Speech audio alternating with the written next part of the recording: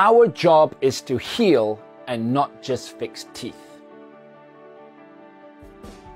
And why is this so important to me and everybody here at the White Clinic? Well, guess what the most common surgery in the world is? Well, it could be argued that it's a tooth extraction. And if we think about it, the tooth that we remove was embedded in our jaw. And our jaw is made of bone, part of our skeleton. And inside the bone is where we produce bone marrow, a vital part of our immune system. So, if a tooth extraction is not done according to gold standard procedures, or if it has infection after the following days or weeks after the surgery is performed, that can actually have a negative impact in our overall systemic well-being. Many times your GP is unaware of this because doctors and dentists don't usually speak that much to each other. But it asks a bigger question. How come it when in a hospital, a bone surgeon, an orthopedic surgeon, when they operate on any part of your body, everything has to be super sterilized and super well protected, but a dentist can take a tooth out in a relatively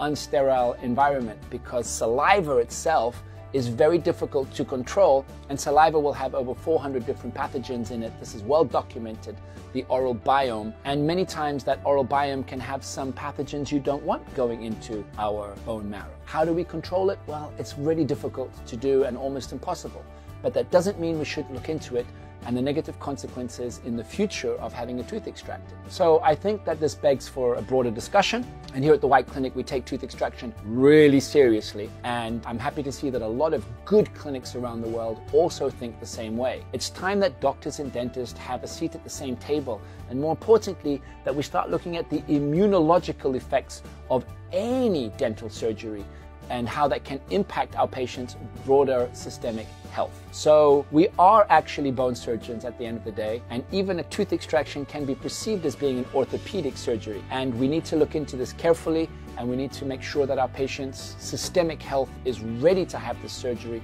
much like an orthopedic surgeon will do as well. And that's why smoking is bad, your vitamin D has to be well monitored, and we need to collectively look at this in more depth to ensure that even a simple tooth extraction is taken very seriously as part of our immune system and as part of our systemic well-being. So next time you take out a tooth, make sure that your health is in good shape and ensure that your doctor is doing the best he can to mitigate any post-operative infections, not just from bacteria, but also from fungus and also other pathogens that can be in your saliva.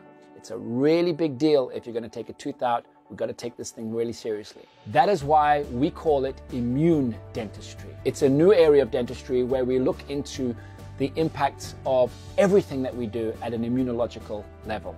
It's a really interesting time for all of us in the dental community to connect what we do to what doctors do as well.